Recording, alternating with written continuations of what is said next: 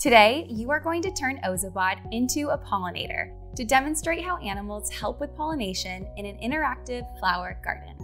You will need an Ozobot fully charged and calibrated, color code markers, all 3 pages of the Pollination garden activity sheets, crayons, colored pencils, scissors, tape, and a pencil. In today's lesson, you will use color codes to program your bot to mimic a pollinator. Then you will follow the sequence of your pollinator to identify the flowers that were pollinated and collect data. Did you know that animals help plants make other plants by moving pollen? These animals are called pollinators. Some common pollinators are bees, hummingbirds, butterflies, ladybugs, and bats. Flowers have a powder, typically yellow in color, called pollen. Pollen is used to make seeds in a process called pollination. The seeds will grow into buds or baby flowers. In order for pollination to occur, pollen must move from the stamen of one flower to the stigma of another. Since plants can't move, animals that eat pollen or drink nectar move the pollen from one plant to another as they continue to feed themselves. Let's create your interactive model. You will begin with the Pollination garden map, containing multiple pathways for your bot to travel with 14 missing color codes. In the bottom left of the map is a Color Codes key to help you program your bot to act like a pollinator. The first missing color code will be the slow color code. The other missing color codes will be spin or when exit play again. I will use my color code markers to complete each sequence of empty boxes. Complete the pathways for your pollinator. Use the Pollination guarded pieces sheet to help you make your map look more like a garden. Color the flowers using the primary colors red, yellow, or blue. Make sure to use all 3 colors. After the flowers are colored, cut them out and tape or glue them onto your map near each spin code. Here's what the map looks like with the flowers added to it. Your turn to color your flowers red, yellow, or blue. Then cut each flower out and glue or tape it to a spin code on your map. When a pollinator takes pollen from one flower to another, a seed can form. Use the seeds to mark which flowers were pollinated as your bot travels by the flower. Look at the garden pieces sheet and cut out the seeds. Next, choose what animal or pollinator your bot is going to act like and create a costume to match. Some pollinators are bees, hummingbirds, butterflies, ladybugs, or bats. Design the costume and cut it out. Tape it around Ozobot. Cut out the seeds, design a costume, and dress your bot. Your garden map is complete and your pollinator bot is ready. It's time to test out your model. Put your pollinator on start. Watch your pollinator move to different flowers in the garden to see which flowers get pollinated.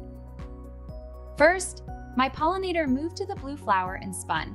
This is where my pollinator picked up the pollen. Next, it moved to the blue flower and spun. At the second flower, a seed can be made, so I will put a seed on this flower. Then my pollinator moved to a red flower. Again, a seed can be made, so I will put a seed on this flower. Since the paths your bot is traveling along are made of intersecting lines, and you have not programmed your bot to move in a certain direction, your bot will randomly choose to turn left, turn right, or move straight. This means each time you run your pollinator from start, it will visit a different number of flowers.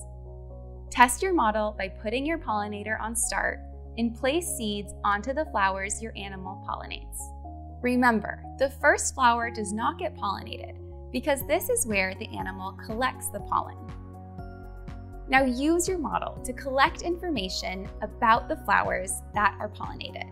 Look at the Pollination garden data sheet. Run your pollinator bot 2 more times. Complete trip 1 first. Here's the data from an example first trip. First, the bot went to a red color, so I colored flower 1 red. Next, it moved to the blue flower, so I colored flower 2 blue. Then, it moved to a blue flower, so I colored flower 3 blue. Finally, it moved to a yellow flower, so I colored flower 4 yellow. After I knew the sequence or order my bot traveled, I was able to complete each row. After trip 1 was complete, I put the pollinator back on start to see which flowers it would travel to next. During trip 2, the pollinator moved in a different sequence. Ozobot first went to a yellow flower, next to a blue flower, then to a red flower, followed by a yellow flower, and finally to a blue flower.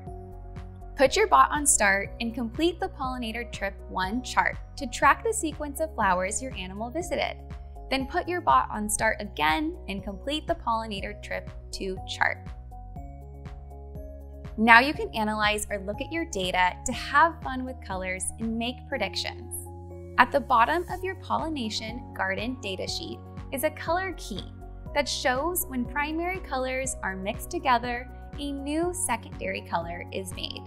Use this key to predict what colors the baby flower or buds in your garden will be after the seeds grow. In the example trip 1 data chart, the first flower visited was red and the second flower visited was blue. We can predict that the bud would be purple using the color key. Use the color key to predict the color of buds in your garden. Finally, use your math skills to answer questions that summarize your data.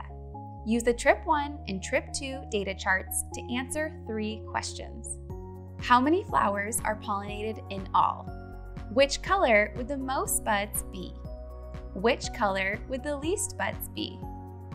After your interactive model and data are complete, share your model and data with your teacher, a relative, or a friend.